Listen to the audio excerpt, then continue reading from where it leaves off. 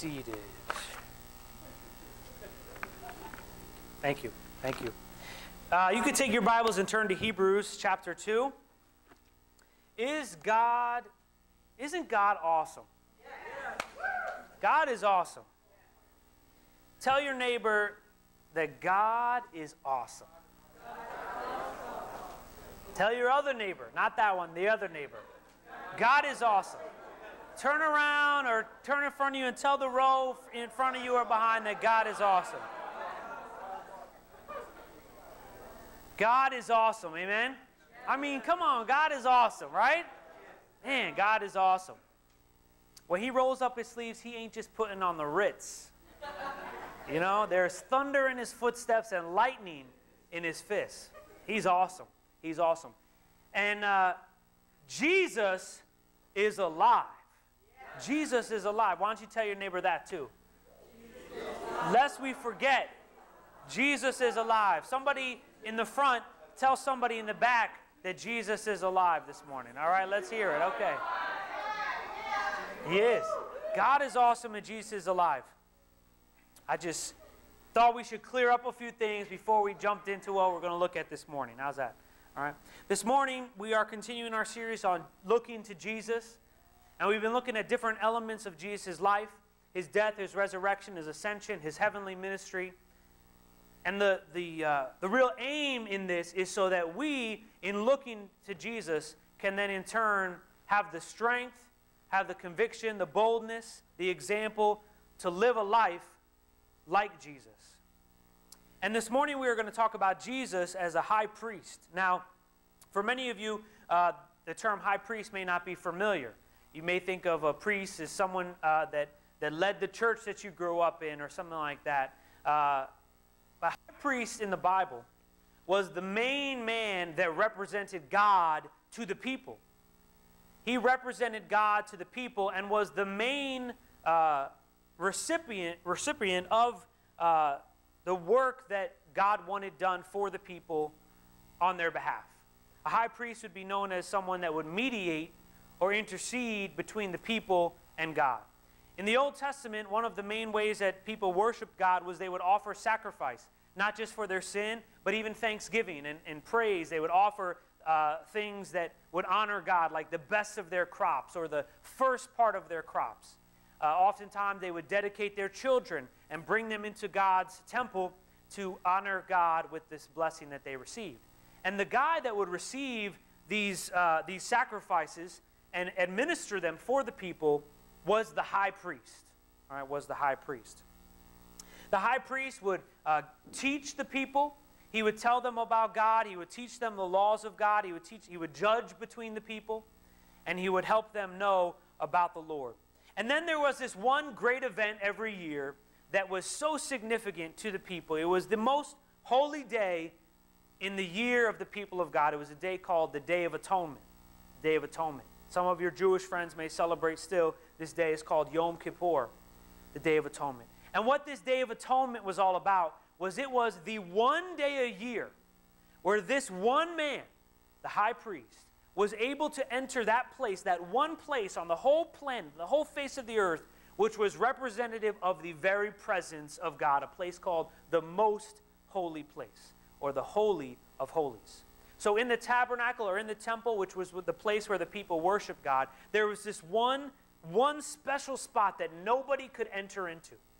In fact, if you even got close, and if you even got into the outer court of this holy, holy place, you would be killed. If you weren't killed by the very presence of God zapping you, the command of the people was to stone you. You could not enter this place where God's presence dwelled, except if you were this high priest on this one day a year. It was a very special day. It was a very holy day. It was called the Day of Atonement because it was that one time a year where entering into God's presence with their sacrifice, they could receive forgiveness for their sins. This was this high priest's job. Now, while this was wonderful, it was limited because as wonderful as the high priest might have been, he himself was a sinner. He himself was limited. When the high priest died, guess what? No more high priest.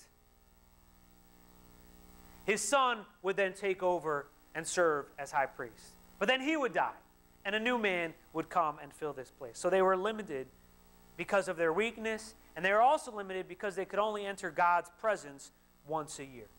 So with that small background and that small foundation, I want to look at what it means that Jesus is our high priest. Jesus also, like this high priest, is our representative for God. He is the one that came to teach the people about God, to represent what it meant to know God, what it looked like to follow God. We know that Jesus also made atonement for the people, did he not? Did Jesus then bring all of the sacrifices that all of us have made of our lamb and our goat and our cow or our wheat or our grain and bring it into the most holy place? Is that how he made atonement for us? No. How did Jesus make atonement? What blood was brought into the presence of God? His own blood, right? What a great high priest he is. For he did not bring the blood of all of the sacrifices of the people then to have to do it all over again. But he brought his own perfect blood and offered the sacrifice.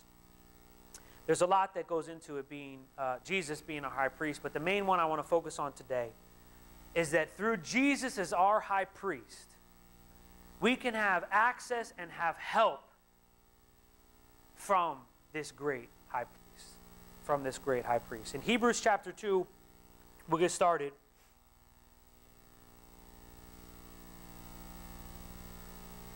Verse 14,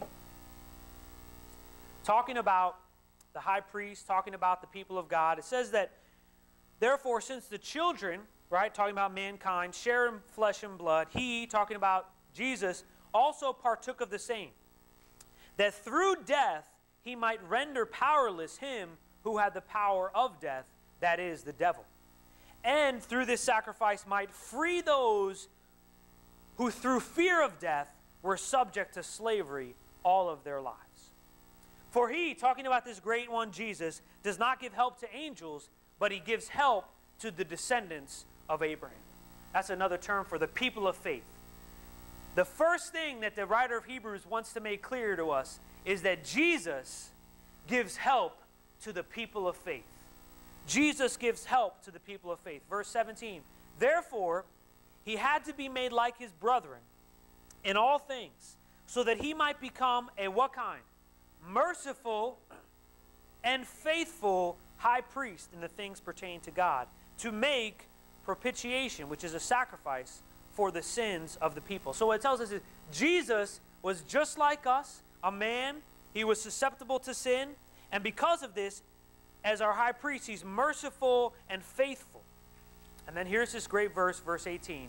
For since he himself was tempted in that which he suffered, he is able to come to the aid of those who are tempted. Let's read that again. For since he himself, Jesus, was tempted in that which he suffered, he is able to come to the aid of those who are tempted. Therefore, holy brethren, partakers of the heavenly calling. Anyone want to include themselves in that? Holy brethren, are there any holy brethren or sistren here this morning, right? Partakers of the heavenly calling. What our task for this morning is to consider Jesus, the apostle and high priest of our confession. Look at chapter 4, verse 14. Therefore, since we have a great high priest who has passed through the heavens, Jesus, the Son of God, let us hold fast our confession. Listen to this great verse. For we do not have a high priest who cannot sympathize with our weakness, but one who has been tempted in how many things? In all things as we are, yet the difference between him and us is what? Without sin. Jesus was tempted in all of the same things that you and I were tempted in. Isn't that amazing to think about, right? This wasn't some facade. He wasn't pretending. Jesus truly was tempted at all points. He was susceptible to make the very same choices that you and I make wrongly, yet he made them rightly. Jesus was tempted at all points, yet without sin. Verse 16. Therefore, let us draw near with confidence to the throne of grace, so that we may receive mercy and find grace to help in time of need. Oh man, these are just some of the most incredible verses in all of Scripture.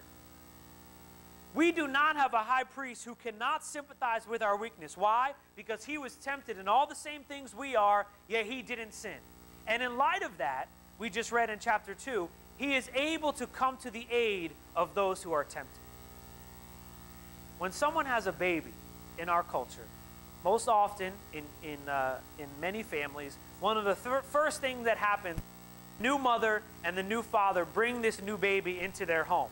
After the father freaks out, they come into the home, they put the baby in the nursery, and soon after that, one of the first things that will often happen in these situations is who will come visit? The mother of the new mother, right?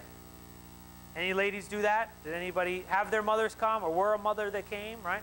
So Jess and I bring the baby home, and then one of the first and primary people that's there is Jess's mom, Rose. My mother, when she lived in North Carolina, would fly to be there and take over the next week. She's already making plans to do that with the new baby. One of the first things that happen is a mother comes to be with this new mother. You know why? Because they can sympathize with the situation. With the situation. How great is it in those circumstances to have someone that already went through it and knows what it is like, even if it was 20, 30 years before, they remember what it's like. And the new mother can ask questions to the senior mother and say, well, is this how it was for you? And the mom can go, oh yeah, it was like this. You were rough. You were rough. Usually they always reference that, right? They remind the new mother how they were, right? They can sympathize with the situation because they've been there, they've gone through it, they know what it's like. That's the same thing we're talking about someone who is sympathetic to the plight of you and I in our temptation with sin.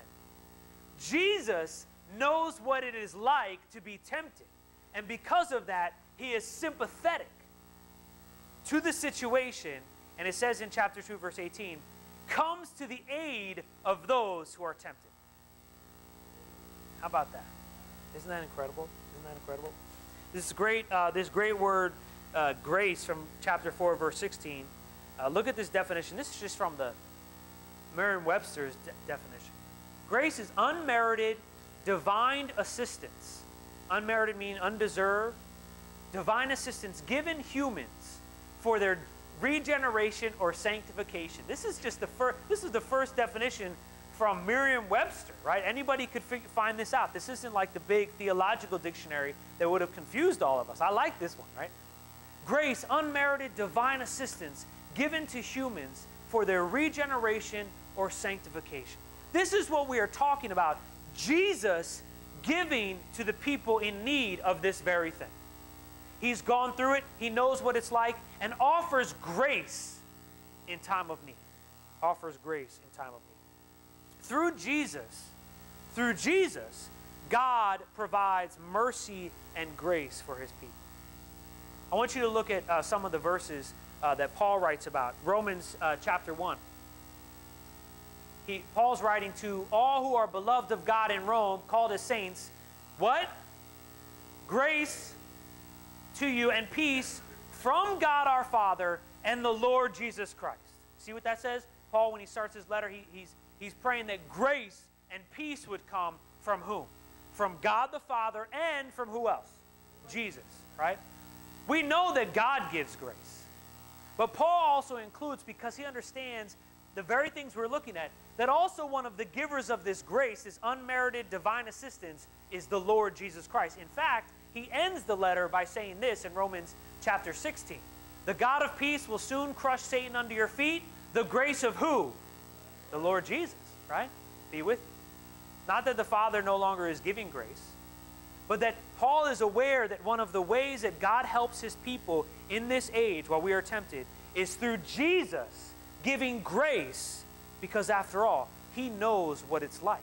He was tempted in all points, and he is able to give this assistance to the people when they need it. Next verse here in 1 Corinthians 1, start of the letter, grace and peace to you from God the Father and from the Lord Jesus Christ. And the way the letter ends in chapter 16, Paul says, may the grace of the Lord Jesus be with you. Right? It's not that he's forgetting about the Father, but he recognizes the unique way that Jesus, as the high priest, can give assistance to his people. God never sins. God, it says, is not even tempted to sin. God is awesome. When he rolls up his sleeves, he's not just putting on the Ritz. Okay? Jesus never sinned either, but he was tempted. He could have sinned. He was a man like us. And yet after his resurrection, his ascension, and his exaltation, like we looked at last week, he then in a unique way to his people is able to give grace. He's able to give grace. Look what it says in 2 Corinthians. What? Grace to you and peace from God our Father and also from the Lord Jesus Christ. And then at the end of the letter he says, the grace of the Lord Jesus Christ, the love of God, the fellowship of the Holy Spirit be with you all. He also says it in Galatians. If you didn't believe me this far, I got a bunch. Just wait. The start of the letter, grace to you and peace from God our Father and from the Lord Jesus Christ. And the way he ends it in chapter 6, the grace of our Lord Jesus Christ be with your spirit, brethren. Amen. I mean, Paul says so much in these letters, talking to people about correcting things and giving them encouragement and such like that. So what a great way to end these letters too. Recognizing that what we need is grace. And that God has given us a unique way to extend that grace through his son, Jesus, the great high priest. The great high priest. You want another one? Yes, I want another one. Ephesians, right? Ephesians. Grace to you and peace from God our Father and from the Lord Jesus Christ. And the way he ends it in chapter 6, grace be with all those who love our Lord Jesus Christ with incorruptible love. He also says the same in Philippians chapter 1 and then again in the end of Philippians chapter 4. The grace of the Lord Jesus Christ be with your spirit. Now, Tom, before you jump ahead, what is the last verse of the Bible? It's in Revelation, but what does it say? Give me the gist of it. Come, Lord Jesus, right? Come, Lord Jesus. That was my answer to what the last verse of the Bible was, right? Even so, come, Lord Jesus. Well, that's not what the last verse of the Bible is. Revelation chapter 22, he who testifies to these things says, yes, I am coming quickly. Amen. Come, Lord Jesus. That's the second to last verse. The last verse in the whole New Testament is the grace of the Lord Jesus be with you all. Amen. Isn't that incredible? This is one of the last books that was written, this letter from John to the churches, and the very last phrase of the very last book, what he'll hold us over until Jesus comes, is the grace that can come from this great high priest, Jesus, who was tempted in all the same ways we were, yet without sin, and is able because of that to be sympathetic to our weakness. Grace indeed comes from God, but it also comes from Jesus Christ.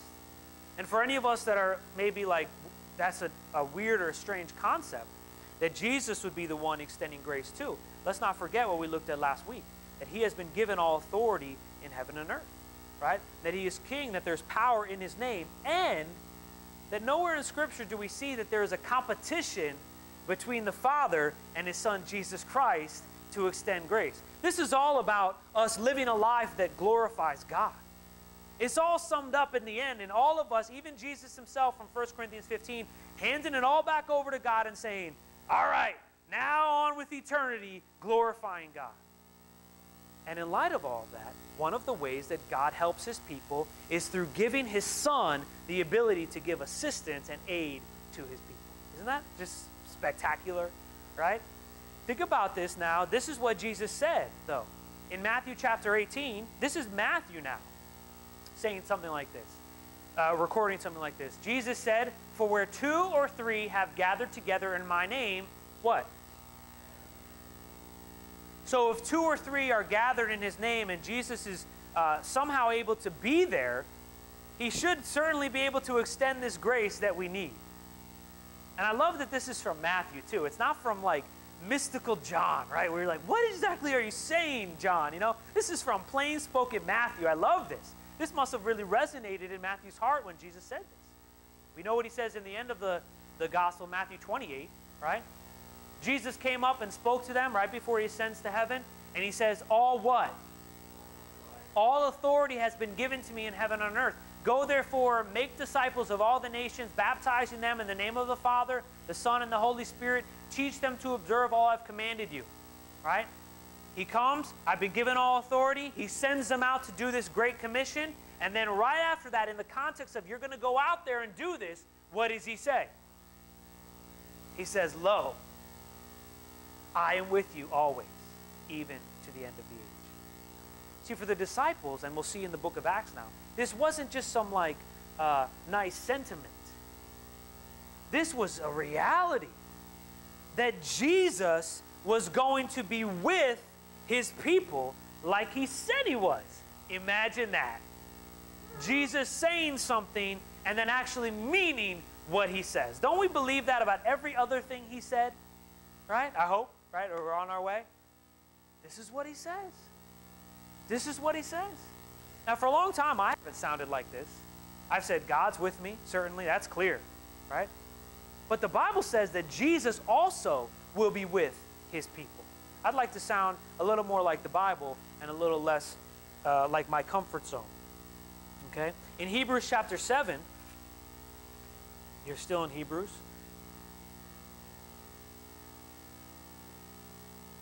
Verse 23, still talking about this role as high priest. It says in verse 23 of chapter 7, the former priests, on the one hand, existed in greater numbers because they were prevented by that thing we call death from continuing. There were a lot of priests. You know why? Because you run out of priests sometimes. You know what I'm saying? Just run out. You keep a lot on hand, keep them in the closet. You know, when one goes out, you change it.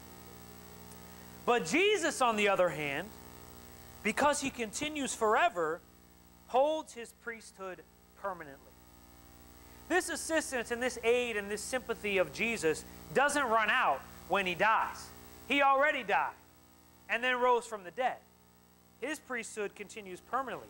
Therefore, because of this, he, Jesus, is able to save forever those who draw near to God through him, since he always lives to make intercession for him. Remember those priests I said before were limited, right, in their ability to make intercession? Jesus is not limited in his ability to make intercession. He's not going to die. He's not going to get weak or weary or sin and then be disqualified like the other priests were. His priesthood continues forever. Isn't that incredible? That's awesome. It's awesome. Now let's look at some of this, how it played out in the early church, Acts chapter 7. This stuff is going to blow your mind. This has just been incredible looking at this stuff in Acts. Acts chapter 7.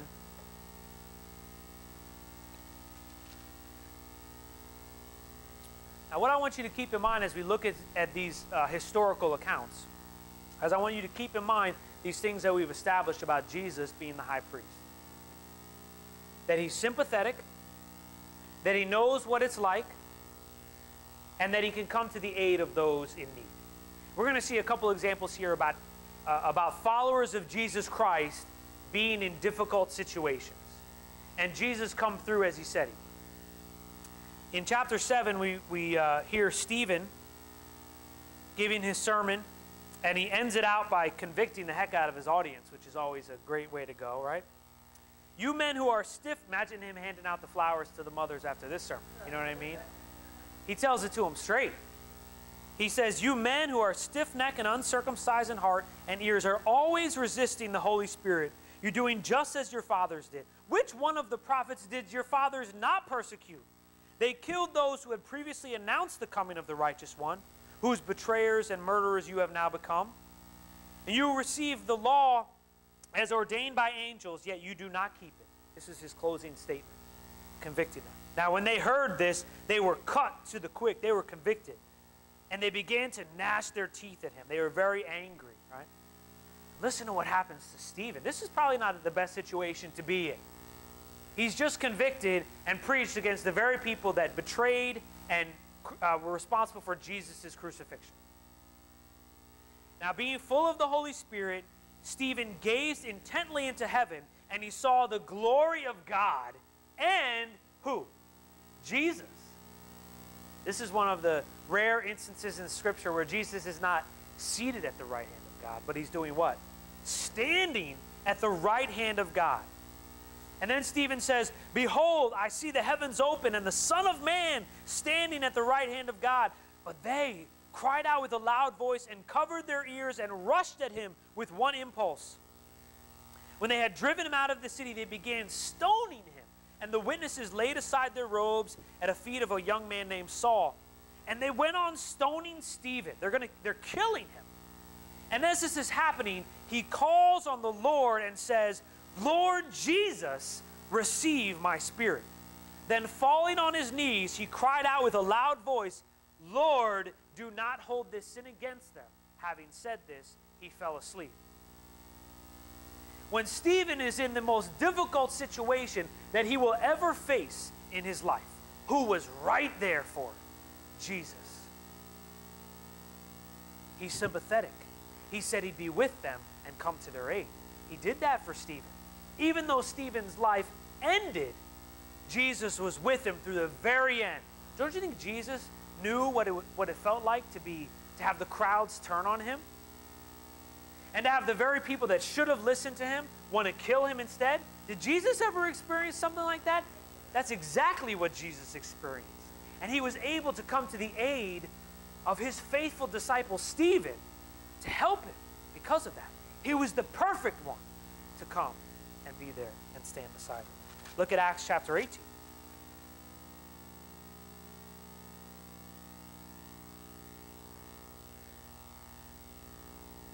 Acts chapter 18, this is Paul now. Many years later, he's in the city of Corinth. And the city of Corinth, he got some resistance. Verse 5, when Silas and Timothy came down from Macedonia, Paul began devoting himself completely to the word. He's preaching the gospel, and he's solemnly testifying to the Jews that Jesus was the Christ. But when they resisted and blasphemed, he shook out his garments and said to them, your blood be on your own heads. I am clean. From now on, I'll go to the Gentiles. So he's going out for this great commission. Is he received well by his audience? No. So he goes now, verse 7. He left there and went to a house of a man named Titius Justus, who was a worshiper of who? Worshiper of God, whose house was next to the synagogue. Now Crispus was the leader of the synagogue, and he believed in the Lord with all his household, and many of the Corinthians, when they heard, were believing.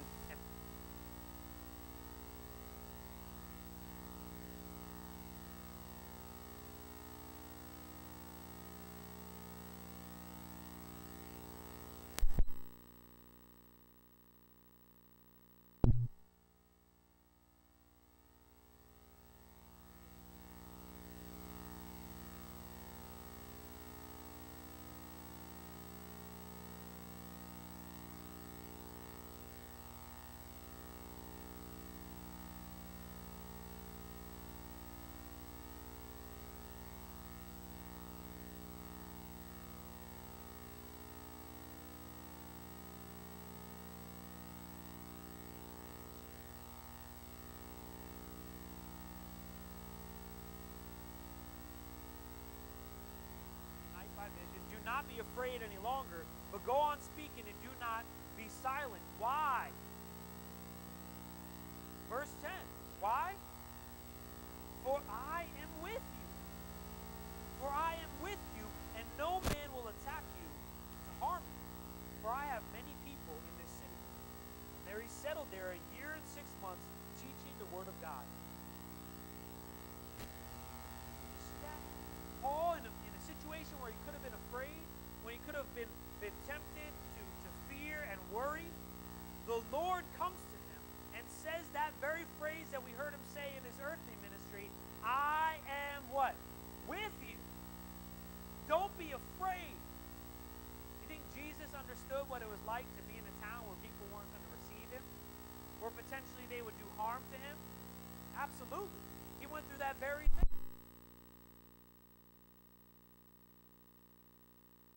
Come to Paul's aid at this time and tell him, stick it out, brother. I got a lot of people here for you. You just keep on preaching the gospel. Man, that's phenomenal. 2 Corinthians chapter 12. This is what they experienced. They experienced that Jesus would be with them. That he would give this about this grace. Chapter 12 of 2 Corinthians.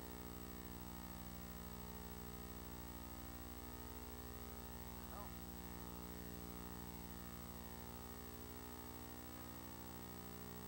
Paul, in the end of 2 Corinthians, tells a story about how he got a vision of what it was going to be like in the kingdom.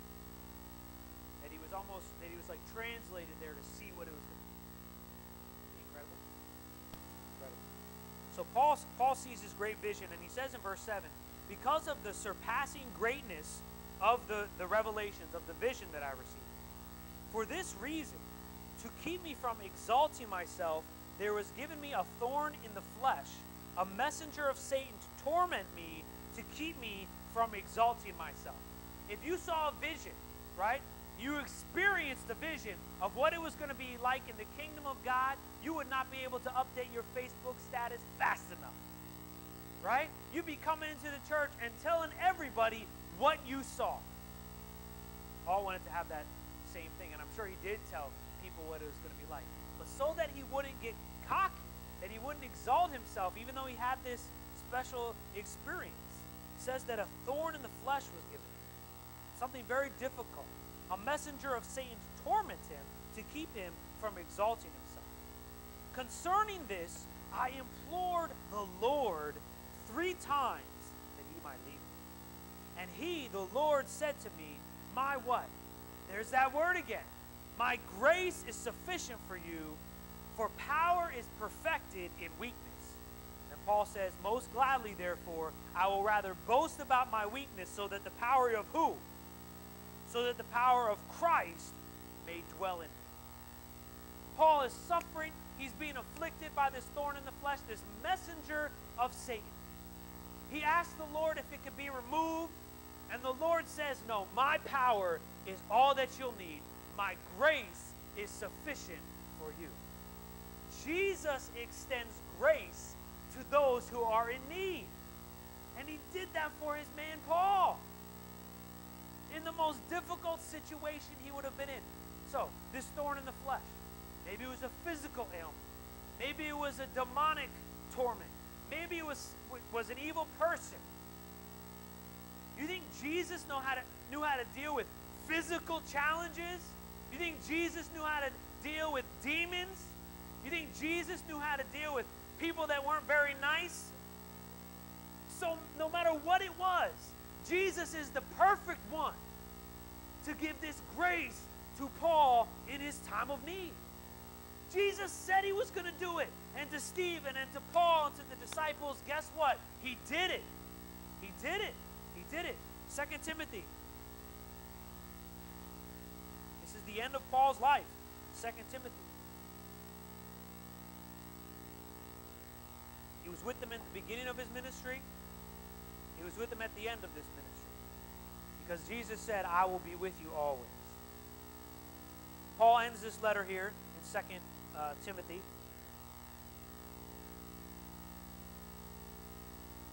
Gives some final words. He tells Timothy that, a lot of people have left him. Demas deserted him. Only Luke is with me in verse 11. He has him pick up some of the things that he needs. Then he says in verse 14 that a man named Alexander, the coppersmith, did me much harm.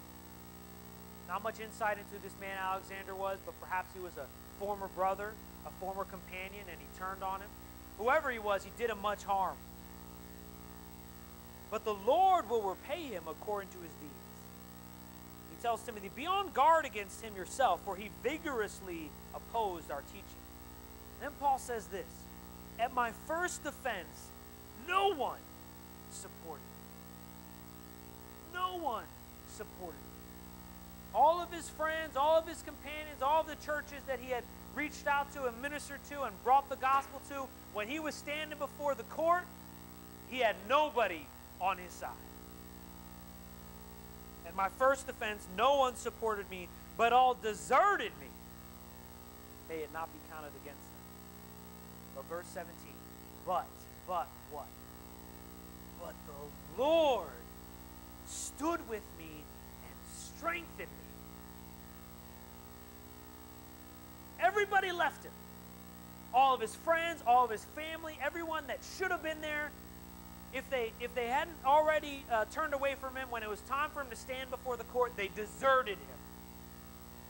But the Lord stood with me and strengthened me, so that through the proclamation that it might be fully accomplished, that the Gentiles might hear, I was rescued out of the lion's den. Man, at the end of Paul's life, when he's all alone, the very promise that Jesus made to his church rings true. I will be with you. I will be with you. Do you think Jesus can sympathize with having to stand before a court with all of his close friends and companions deserting him? Do you think Jesus can sympathize with that? Absolutely. That's the very thing that happened to him.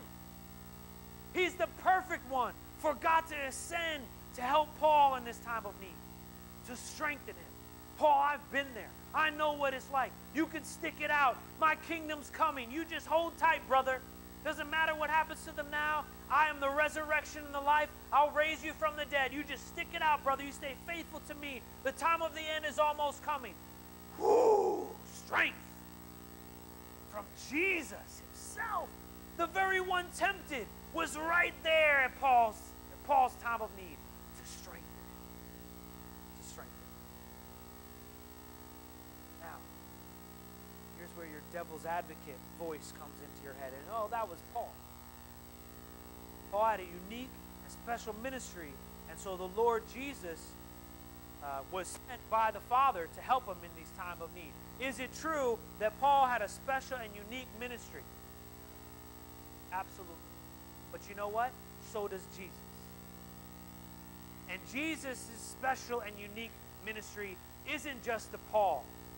It's to all of those who call upon his name. To be a Lord and Savior, not just in this life when we first turn to him and in the kingdom when he comes, but to be with his people in the meantime as a great high priest who is sympathetic to not just the weaknesses of Paul, but to all of his people.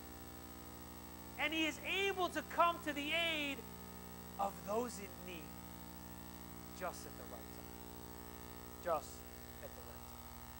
So, in light of this, there's the theology. That's the teaching of the Bible on this situation.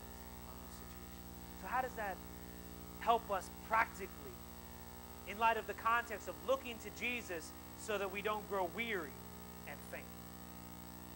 I shouldn't have to explain that because I think it speaks for itself. That's all the strength I need. But let's remember what he said in Hebrews. Let's look at these verses here. This is where it practically comes together. He was made like his brethren in all things so that he might become a merciful and faithful high priest in the things pertaining to God, to make propitiation for the sins of people. For since he himself was tempted in that which he suffered, he is able to come to the aid of those who are tempted. That's all I need. He was tempted in everything I was, everything I will be. He overcame it. And he, Jesus, is able to come to my aid, to help me to overcome just like you. Chapter 4. Therefore, since we have a great high priest who passed through the heavens, Jesus, the Son of God, let us hold fast our confession. For we don't have a high priest who cannot sympathize with our weakness, but one who has been tempted in all things as we are, yet without sin. How about worship team? Come on. All things as we are, yet without sin. So the writer of Hebrews admonishes us this morning, therefore, in light of this, because we have a great high priest, what should we do? We should draw near with confidence. Draw near with confidence to that throne of grace, so that we may receive mercy and find grace to help in time of need. And you know what I thought when I was reading this? I thought, if God has provided Jesus as a high priest for me, the one who has been tempted in all the points that I will ever face, any situation that I'm going to go through that's going to be difficult for me, Jesus went through those situations and he overcomes. He knows the way out. He's sympathetic to that situation, no matter what's going to come in this life. So what he put on my heart was, if that's the truth, what can't I do for God? What can't we do for God? Where can't we go with this gospel? What place, what situation, what person, what obstacle can we not confront and face and step out of that comfort zone? If Jesus is going to be with us, we can do whatever he's calling us to do. He is sympathetic to these situations. He overcame these situations. And if you or I are in need, he will come and help us. We don't need anything else. God has provided through Jesus all that we will need to be able to overcome in this life. He is a great high priest. He is a faithful high priest. He is a sympathetic high priest. And he is a high priest who knows what it's like, and he will be with you. He will be with us always, even to the end of the age.